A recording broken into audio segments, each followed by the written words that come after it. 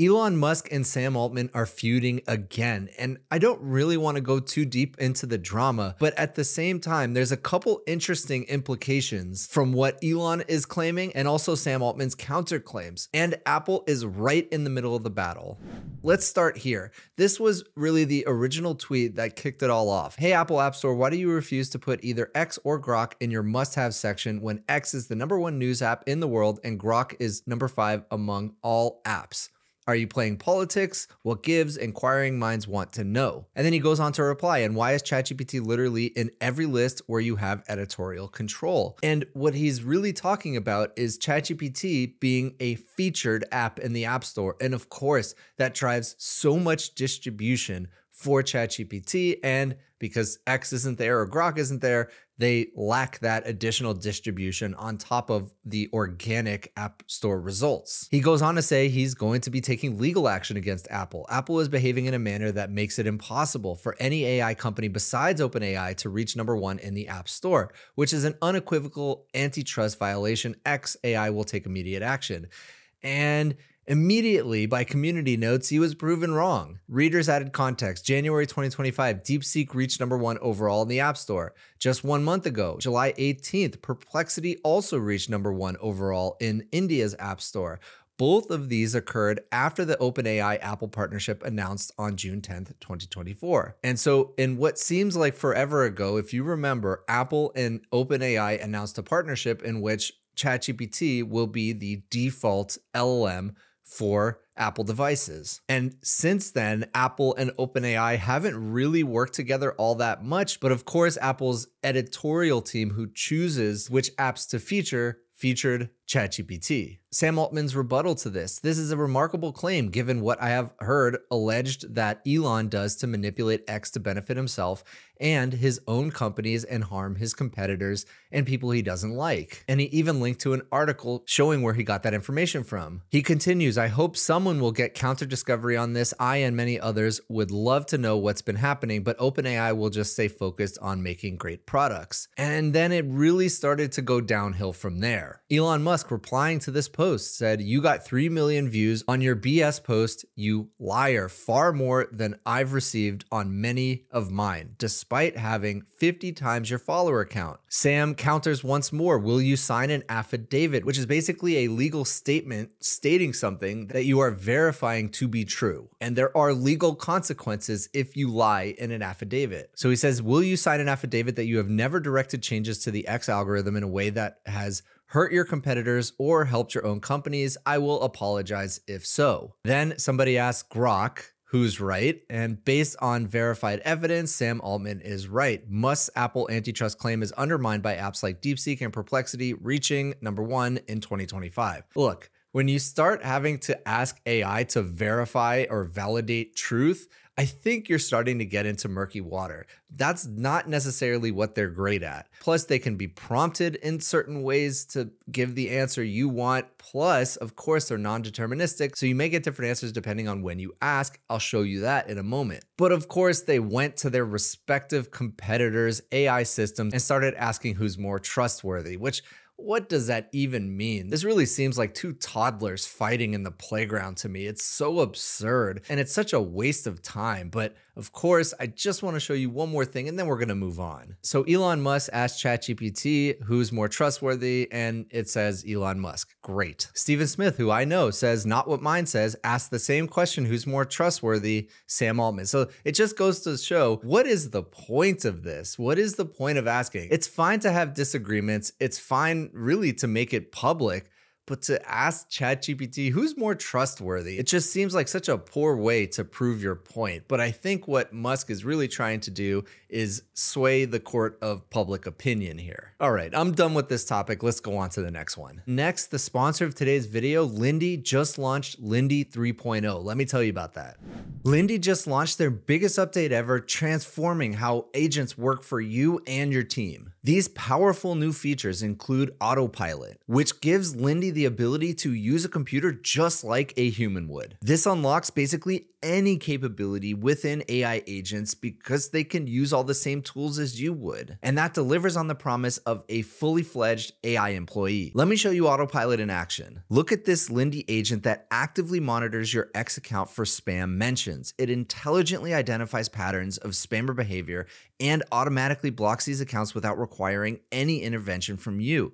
This saves you precious time while keeping your social media presence clean. This is the point of AI agents, to free up your time for other work. But that's not all. Autopilot enables Lindy agents to log into the different platforms that you use and execute complex actions on your behalf. And now they just launched Lindy 3.0, and they're giving my audience a special offer. Sign up for Lindy today and get $50 in Lindy credits absolutely free. That's basically like 1 month of Lindy Pro. You can get that offer by clicking the link below. So check out Lindy. Let me know what you think. Thanks again to them for sponsoring this video. And now back to the video. And next, in some amazing news, Anthropic has upped the context window of Claude Sonnet 4 to 1 million tokens. They are really, I believe, the second frontier model to do so behind Gemini 2.5 Pro. So that is 75,000 lines of code or hundreds of documents in a single request. The Claude family of models is already known for being incredible at coding. It's really many people in the industry's model of choice for their agentic coding software. And now that it supports 1 million tokens of context, it's going to be that much more powerful. You'll be able to load up entire code bases. 75,000 lines of code is a lot of code. Obviously, there are code bases that are much larger than that, but being able to load up larger chunks of your code base, even if you do have a massive code base, is very beneficial. So long context support is in public beta for API users with tier 4 and custom rate limits. Broader availability will be rolling out over the coming weeks. And it's also available in Amazon Bedrock and coming soon to Google Cloud's Vertex. Now, the pricing, dependent on your context size, does change. Check this out. For prompts less than 200,000 tokens, it is $3 per million tokens. For output, $15.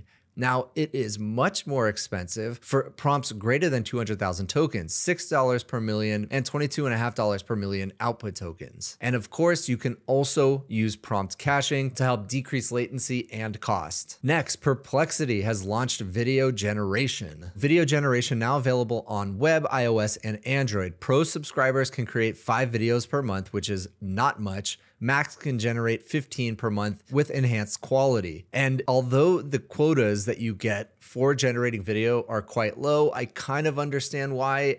Generating video is incredibly computationally expensive and thus financially expensive for these companies. So I'm definitely going to be trying it out. I haven't tried it yet, but I do plan to. Speaking of text to video, you remember Genie 3? Well, we now have an open source version of it from Skywork.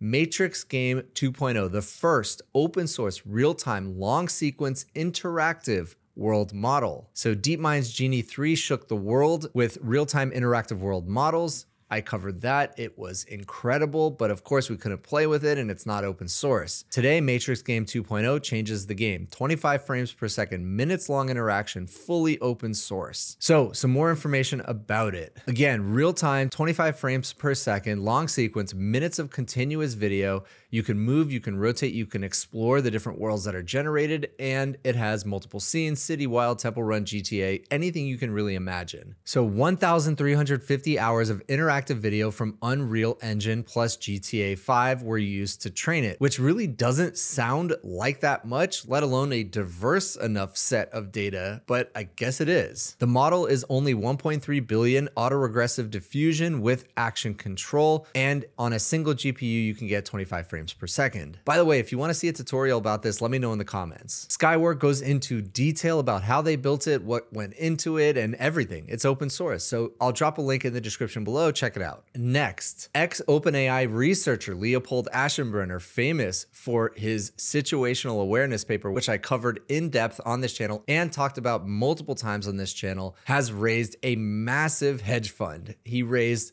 $1.5 billion for a hedge fund. And here's the article in the Wall Street Journal. Billions flow to new hedge funds focused on AI-related bets. 23-year-old former OpenAI researcher quickly amassed more than $1.5 billion for brain trust on AI. And so what is his strategy? His strategy involves betting on global stocks that stand to benefit from the development of AI technology, such as the semiconductor, infrastructure, and power companies, along with investments in a few startups, including Anthropic, which is interesting given he comes from OpenAI. He told investors he plans to offset those with smaller short bets on industries that could get left behind. The Situational Awareness, fund gained 47% after fees in the first half of the year, which is massive. And so Leopold Aschenbrenner really seems to be riding his situational awareness paper plus his connections and really his position in the AI industry to just raise and invest a ton of money. Next, OpenAI has another insane achievement for their models. The OpenAI reasoning system, although they didn't say specifically what model it is, scored high enough to achieve gold in one of the world's top programming competitions, the IOI,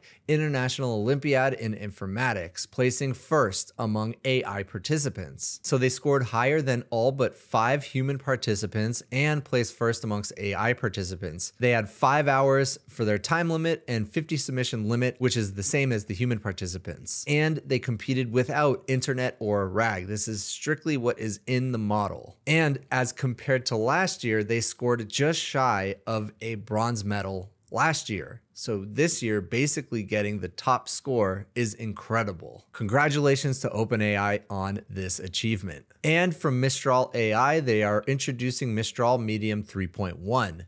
So this is a performance boost, tone improvement, and smarter web searches. Try it now in LeChat. Here we can see a multiple point bump in Arena Hard V2, Wild Bench V2, and creative writing. So that's it for today. If you enjoyed this video, please consider giving a like and subscribe, and I'll see you in the next one.